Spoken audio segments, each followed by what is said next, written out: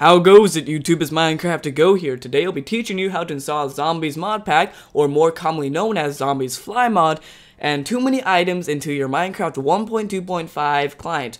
Yes, 1.2.5 just came out a few minutes ago, and I just realized that too, and I was like, oh my god, gotta make a tutorial. So I am, and this is me making a tutorial.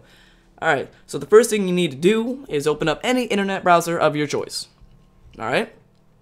And then we need to go to, I was gonna Google, it's going to google.com so I can show you, because I have a Google search bar up there, but you know, gotta make it, I don't know. And then we're gonna search Zombe mod pack. And it's with a Z-O-M-B-E, not Z-O-M-B-I-E. There's no I in zombie. Alright. Click the latest link, and we're gonna scroll down, and just gonna click this one right here for MC 1.2.4, but it still works for 1.2.5 because not that much different. Alright, now we're gonna go back to Google. Yeah, Google. Come on, Google. And now we're gonna search too many items. Click the last one.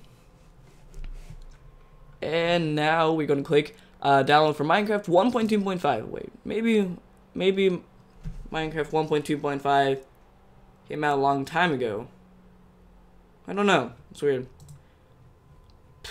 I probably said that 1.2.5 came out today, and it probably came out like a week ago. So I just made a fool of myself. A fool of myself. Alright, and now you're going to get these two .zip files when you're done downloading. Zombe and too many items, okay? You're going to need WinRAR, 7-zip, or WinZip, or anything of that sort to open these, and, you know. Alright, now we need to actually go to our .minecraft directory where all of our stuff is saved. Now you're going to click, you're going to search for, like right here, %appdata, %, and click roaming, and then go to .minecraft. Simple. Now we're going to right click new folder, and we're going to call this mods. With a, there is a SF at the end, so some people get that confused and they're going to get errors with Zombe. And in that mods folder, you're going to right click new folder and going to call it ZOMBE. Alright, now we're going to open up Zombe's modpack.zip or whatever in or with WinRAR, 7-zip, or WinZip, whatever you want to use, okay? And then we're going to go into the config, and now we're going to do highlight all these, go into the Zombe directory, and drag all those in.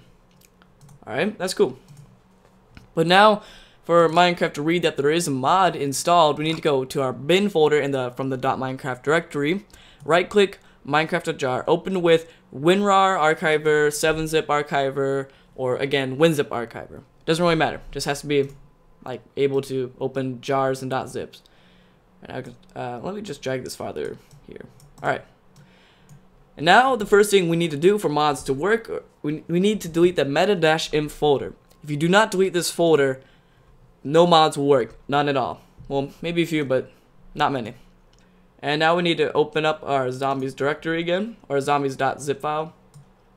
Close and go into classes.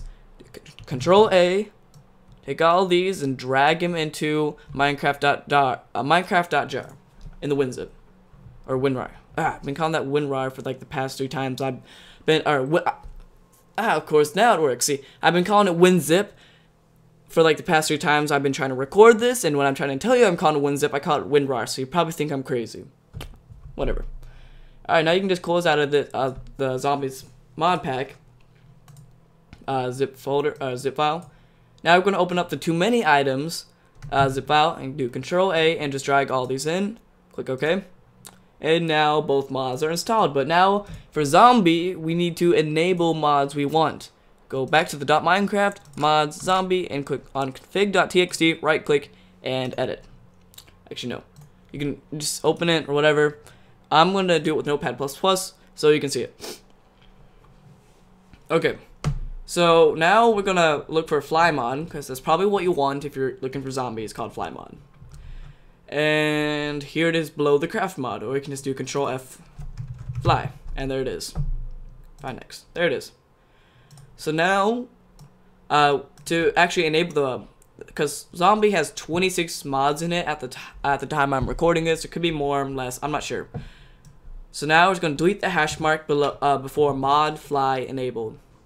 This will enable the mod and all the options below it. Alright, and if you want to install the craft mod, let's say, you can just do this. And now that's enabled, but let's say, oh, I didn't want to enable that after you've saved and you can't undo it and close it and all that.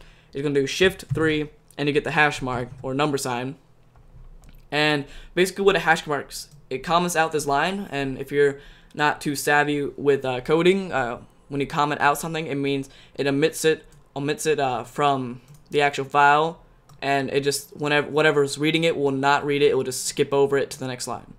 Okay, so you do not want to mess with these if you want to toggle it. But say I wanted to enable it with enable the mod with the J and then disable it with the K. That's how I do it, and then I'll delete this here.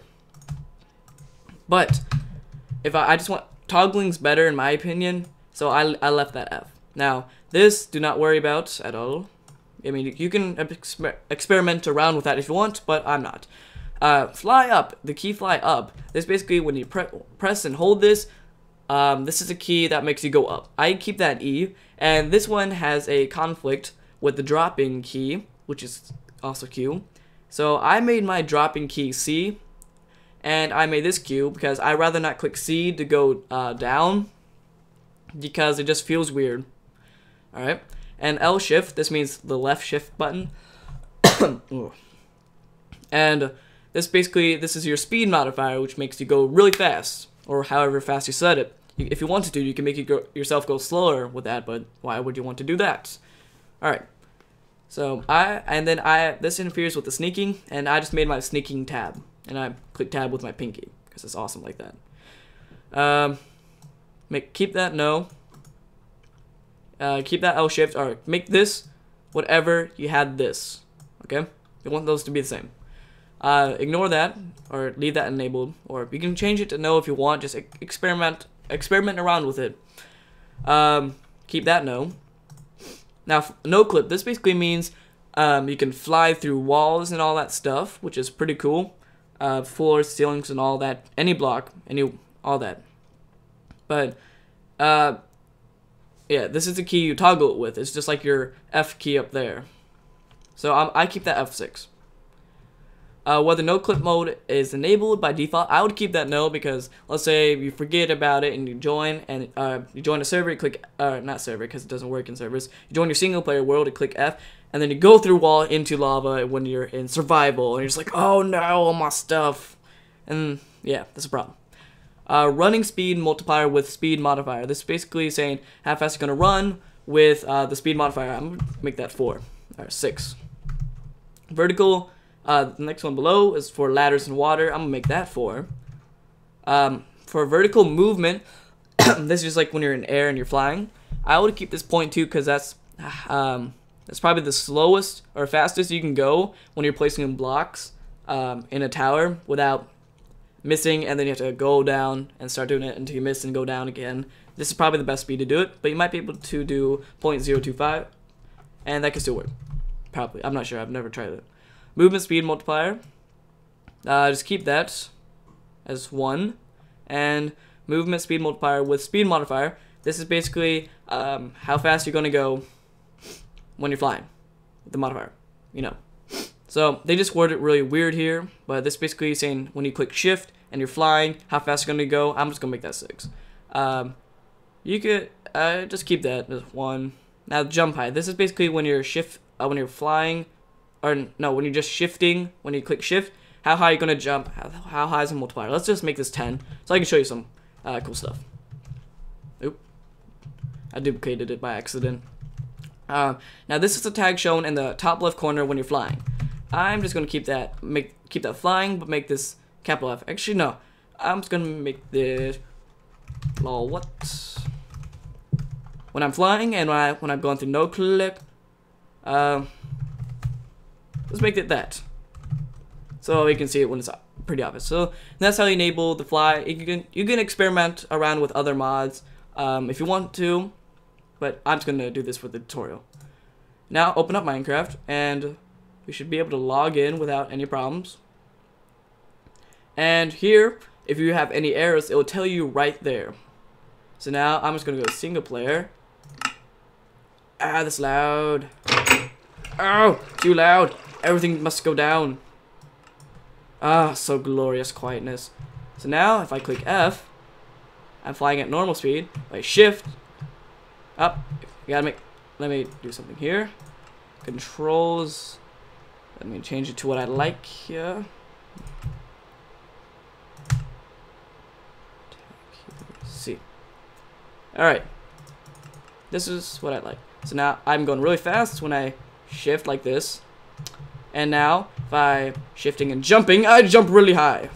Game mode. Okay, almost died. And now we also have too many items. And from here, I can make myself in creative. Set the time, whatever I want. And also can give myself lots and lots of items if I wasn't in creative. If I wasn't in creative. But yeah, pretty cool. So let's go see that jumping action again. Shift, click. I've gone really high. Click. Wow, this is fun. Click. Spider! Tie spider! Alright, so thank you for watching, YouTube. If you like to, please subscribe because I make a lot of tutorials in the future. And they're pretty much in-depth and noob-friendly. Yes, I got your string, which I don't even need, but you know. And there's also a lot of cool features you can like. I should go more in depth with too many items. By giving myself items, I'm gonna save that. Now if you click shift and click this trash can, it will delete all items. If I do this and save that as 2, and I click load 1, I'll get the items I had from 1, and I click load 2, I'll have the items I got from load 2, and you can delete those with those X's. And if you just want to delete one, you can click shift, or you click this trash can, and you start deleting whatever ones. Or you can just click it and drag it to the trash can. Or take the item and drag it to over here, and that should delete it. And also, if you shift click on those, it gives you 1, 1, 1, 1, and that means infinite. And I'm back. I'm sorry for about that interruption, because when I clicked F9, but when I was trying to do the zombie error log or shower or whatever, that's the same key to toggle my recording, so I stopped my recording. So what I was saying is, if you hold shift and you click items in here, you'll get this 1, 1, 1. If I go into survival, I'm being shot at. Why are you shooting me? I don't want this game anymore. Ha! Peaceful wins. Lololo. So if I place like this, it's actually above 64. But now if I go into my inventory again, and it'll be back to 1, 1, 1. So I'm gonna like grief the heck out of this place. Griefing the hell out of this place. As long as I don't go below 64 or 65, it'll go back to 1, 1, 1 every time I go back to my inventory. So I can't think for some reason today. But if I had mod loader installed, that would not happen. It would just stay at 1, 1, 1 forever. And the same goes with tools, but in a different way. So I shift click a tool.